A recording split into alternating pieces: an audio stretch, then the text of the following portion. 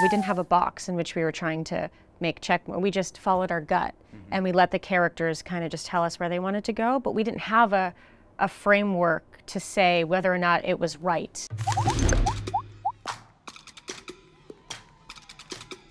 We've never seen a character like this before on the screen, so that was a very intriguing challenge for us. You know, we were excited by how a character like this would defend themselves from the outside world with this condition, how they would go day to day, and what potentially could happen to them. And these are people living on the outskirts of society that are forgotten by the everyday people. You know, she's living like a ghost in our world. So it was a very fascinating idea to play with. Yeah, and it's a character who's every day piecing together moments of her reality, which in mysteries and noir, like, you are piecing together the mystery.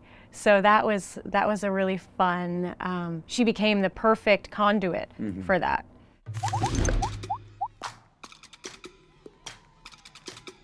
When we started writing the script, it was during COVID. It was during the lockdown. The world shut down. Ariella would write during the day. I would take it over at night, and then on the weekends we would collaborate together, which was a great working relationship. You know, we were able to always have kind of fresh ideas. Whenever one wasn't writing, the other one could kind of dream and then come to the other one with ideas, which was a really great thing. But as we were shooting on weekends in April and November for, 2 years. We had a lot of time in between to, reflect on what we were doing and where the story was and what we could tighten up, what we got, what we didn't get, what we need. It's a luxury that we'll never have again probably as filmmakers, but it was definitely the right way to make this film for our means.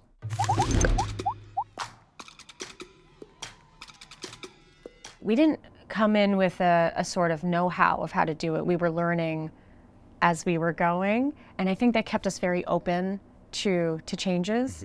Yeah, we didn't have a box in which we were trying to make check. We just followed our gut, and we let the characters kind of just tell us where they wanted to go, but we didn't have a framework to say whether or not it was right. We had a lot of people telling us, like, oh, you should read this book, Save the Cat. You should read that thing or this thing, or you should do this, you should do that. And we're just like, we'd rather just lead with this and make the movie we want to see, So we kind of like threw all that to the wayside and just followed our instincts. Yeah, it left us open, so we had fun. Yeah.